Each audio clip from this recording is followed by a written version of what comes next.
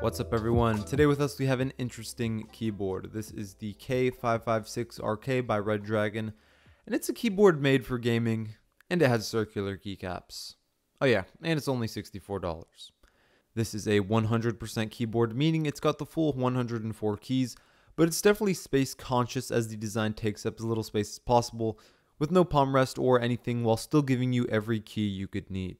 The base is made completely out of metal, and the face has a slight brushed metal look to it.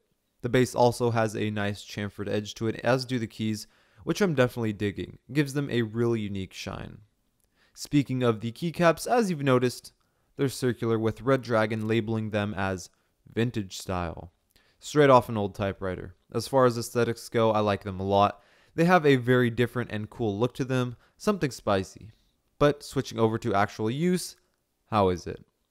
On average, I was actually getting almost or about the same words per minute as I do with my everyday keyboard. It's a bit harder at first, but you do get used to it over time. Something that's nice is the fact that, of course, the keycaps are swappable, but so are the switches.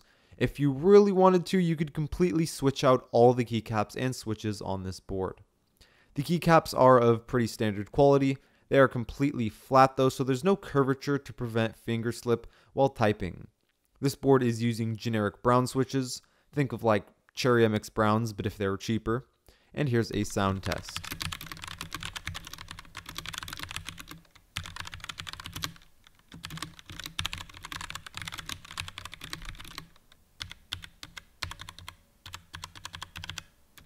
For a keyboard at this price, it does sound good and it feels pretty nice as well.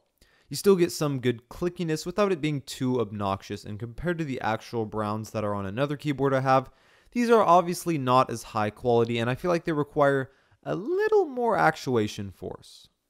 Earlier I talked about how this keyboard is meant for gaming, and well, it's not a gaming keyboard if it doesn't have RGB.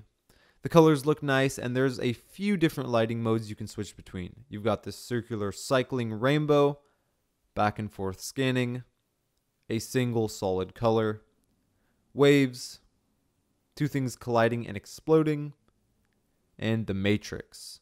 So you've got a decent amount of things to choose from, and you can change the color and brightness of each of them as well. On the top right of the keyboard, you have lights indicating whether or not you have the numbers lock, caps lock, and Windows lock turned on. And if you want the keyboard a little more angled at you, then there are rubber legs that flip up on the back, as well as the two other rubber pads to make sure this thing isn't doing any sliding while you're typing on it. This keyboard has full anti-ghosting and end key rollover, and is compatible with PC and Mac. Red Dragon doesn't say anything about it working on consoles though. I did plug it into my Xbox One and it worked perfectly. I'd like to assume that it also works on PlayStation consoles, but I don't have one to test it on, so I can't say for sure. This is obviously a wired keyboard, and the wire is non-removable. The wire comes with a Velcro cable tie on it, and it's a little over 6 feet long. In the end, the K556RK keyboard by Red Dragon is all around good for the price. I don't have any major gripes with this keyboard. The keycaps being circular is definitely the highlight of this thing.